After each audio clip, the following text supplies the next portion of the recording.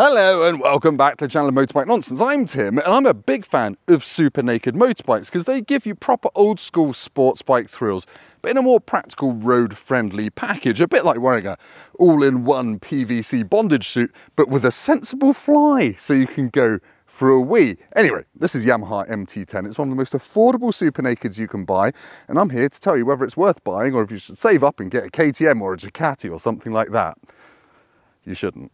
Grr, it's a very angry, weird-looking alien insect thing, isn't it? Yamaha says this comes from the dark side of Japan, which makes it sound very serious, but it's about as serious as cult TV show Takeshi's Castle. This is a properly silly motorbike.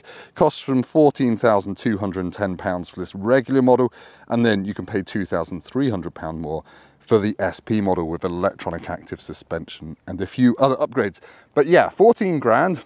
That's actually a bit of a lie, because at the moment you can pick these up new for just over £12,000, which makes it a bit of a billy bargain. That's cheaper than a Moto 2 Triumph Street Triple RS. But anyway, you can get it in a couple of colours. You can get this Cyan Storm with these lovely, lovely wheels with the cyan and red bit there. We're going to get any focusing? There we go. You can get it in all black and you can get it in blue. They're all the same price. Now, I'm surprised you actually get quite a lot for your money with this bike. You get a full titanium exhaust system, which is usually the reserve of much more expensive things, but they've done that to reduce weight to offset all the catalysts it's got in it to make it Euro 5. Now, there are some niggles with this bike. I'm going to get straight into them. The first one we'll get to, which you'll hear repeated in all reviews, is slightly wooden brake feel. I did a first ride on this bike a few weeks ago, and all the owners have come out and said if you change the brake pad material to something like Brembo's or SBS, it totally changes the brake feel. My other slight whinge is a very exposed radiator. They've put a little guard on the oil cooler, but not on the radiator, so it's just something you need to factor into if you're gonna buy it. And my final whinge, really, the mirrors.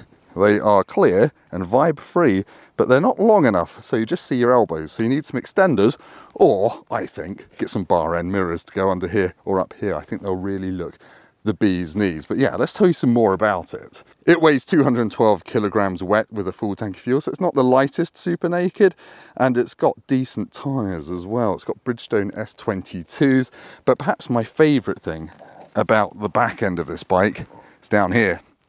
90-degree tyre valves. So yeah, it's really easy to get a pump onto those to pump them up. That's a boring thing, but it is something that shows Yamaha's thought about the details. Now, the engine is obviously the heart of this bike. It's the Crossplane 4, 998cc inline 4, 166 horsepower, 11,500 RPM, 112 Newton meters at 9,000 RPM, but mostly it makes a flipping amazing noise and gets about 41 mpg. It's got a 17 litre tank, so you'll get about 130 miles to a tank. Should we hear it? I think we probably should.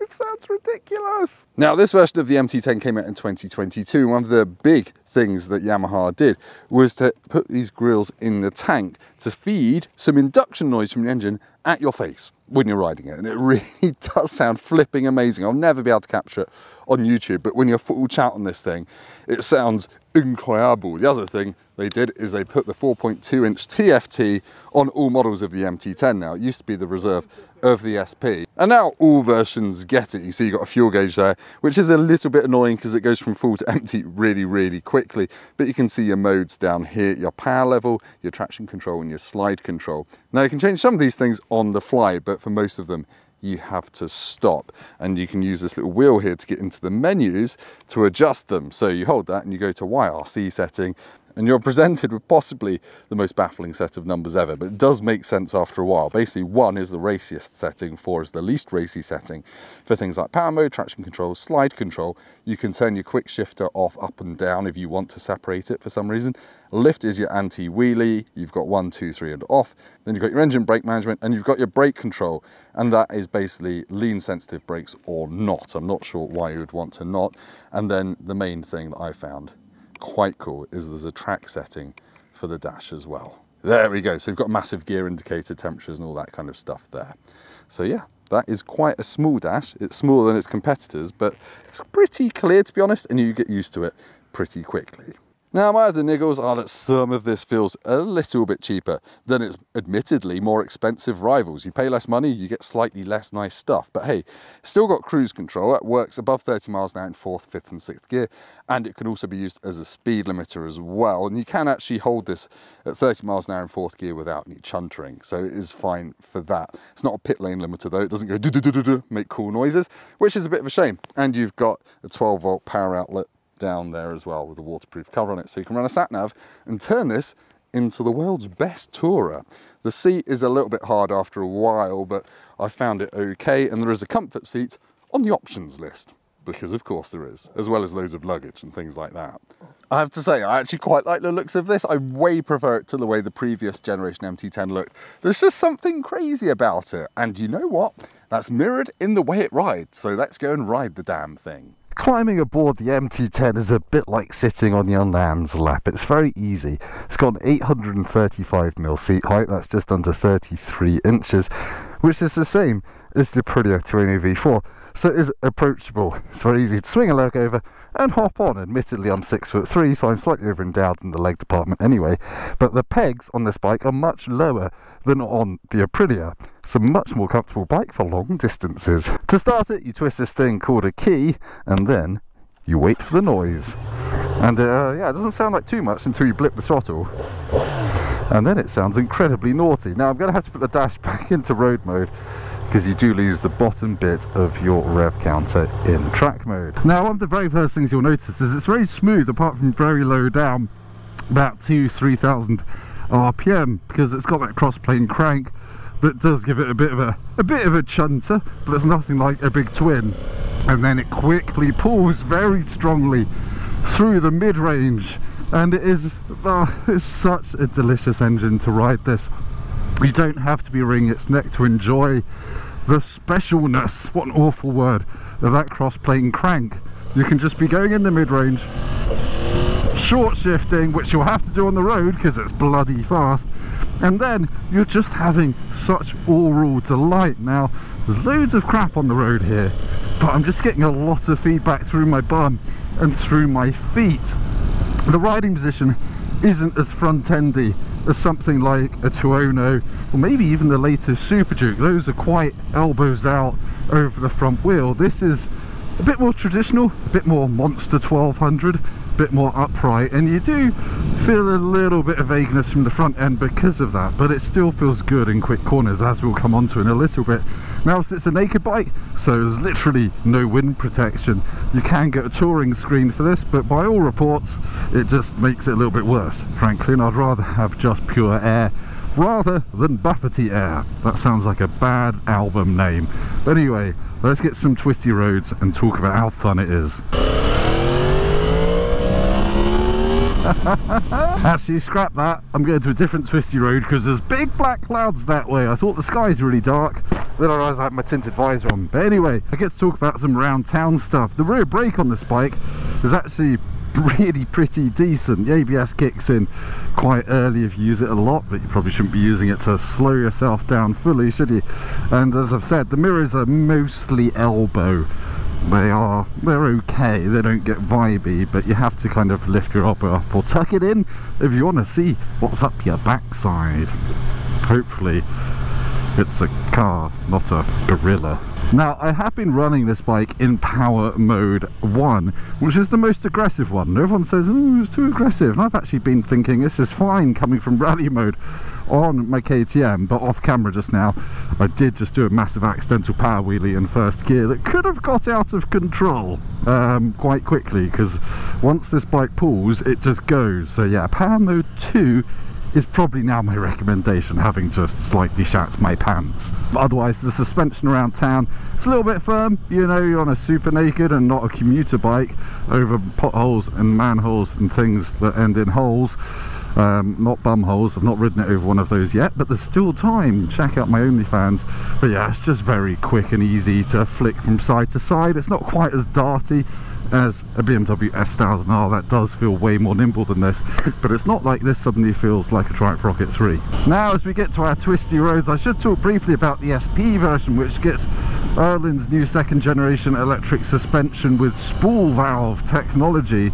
Apparently, I've not ridden it, that does just iron out more bumps than this does, but this isn't an uncomfortable bike, and I'm sure you could tweak the suspension on this to suit your weight perfectly.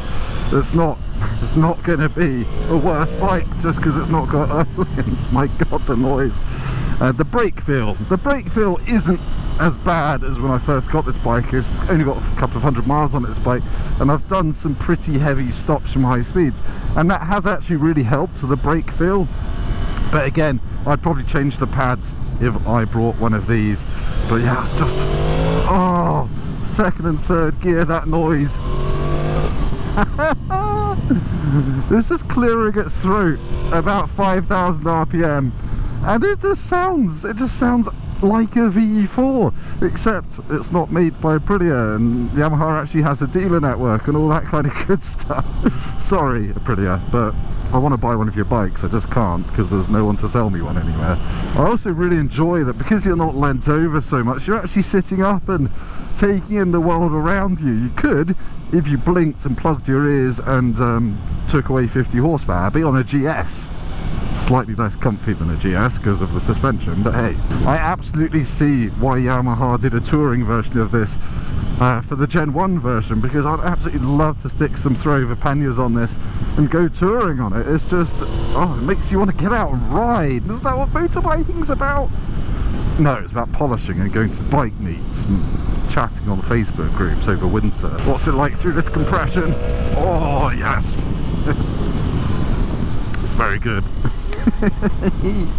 The quick shifter blipper on this bike is by and large really good. However, I have had a few jerky shifts low down in the rev range. I'm talking about 3,000–4,000 RPM, and it's only occasionally, so I would say it's definitely one of the better quick shift blippers, and it's standard as well, it's not an option. KTM. Now, I've done a first ride video of this bike, so if you want to see it being ridden a bit more spiritedly, a bit more quickly, go and watch that. But while I'm in sensible review mode, I just have to say, this engine is one of my favourite engines of all time. It's just got drive everywhere.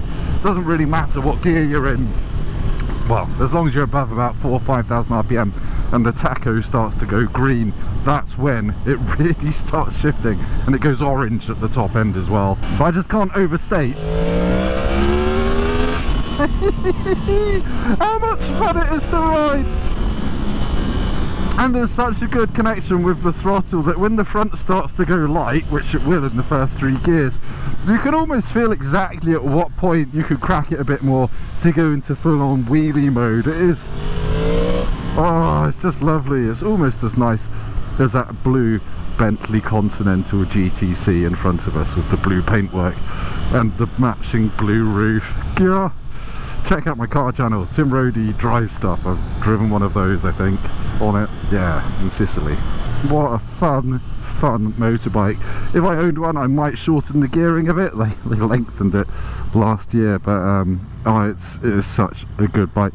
Right, here is the bike's biggest flaw on the MT10, is the turning circle is very much derived from the R1. And yeah, I have nearly dropped this bike twice because it's caught me out. So just be aware, it hasn't got amazing turning circle if you're riding it around town. You won't care when you get to the front of a set of traffic lights. Bloody hell, it's fast. Yeah, 165, 166 horsepower. When it comes in at the top end, you might think, yeah, it's not going to be as fast as a Super Duke or a Tuono or a Street Fighter, and it's not, but it's still putting your eyes on stalks. And for the road, I think it's just got a really sweet response across the rev range.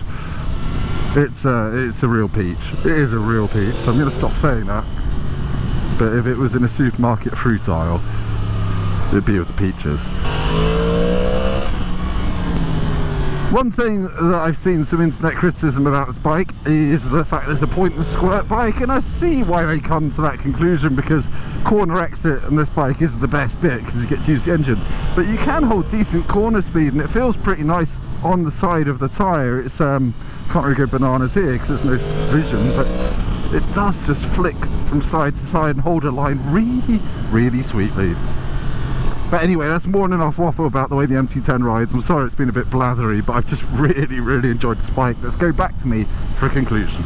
So to answer my original question, is this the best value super naked you can buy? Yes, frankly. It's 12.5 grand for one of these in the UK at the moment. Admittedly, the list price is 14, but still 12.5 grand for this much performance. That shades the Ducati Street Fighter V2, which is 16 grand and admittedly not a full-on super naked. But this thing, the performance, the character, it's got soul, it's got so much so, I feel like a bit of an idiot for having overlooked it so long amidst the KTM Super Dukes, the things like Ducati Street Fighter, the S1000R. I think this is the one I would pick for UK roads. The handling is super precise and it's got weight that makes it more stable. It's not too flighty, apart from when the front wheel is in the air, which is quite often, to be frank. Yeah, the acceleration is brutal, the noise is utterly addictive, but it's totally usable. It's dead easy to ride around town. It's got no real vices, apart from slightly crappy MPG and mirrors that could use being a bit longer. But other than that, what is not to like? I really, really enjoyed the Yamaha MT10. I would consider buying one. I might. But anyway, that's the end of this review. Thank you for watching. If it has been helpful, please give me a big old cartoon thumbs up. Go down to the comments, leave me the Japanese word for a ribbed stick, and subscribe if you're really interested in more motorbike videos, of which I have plenty more coming soon. See you next time.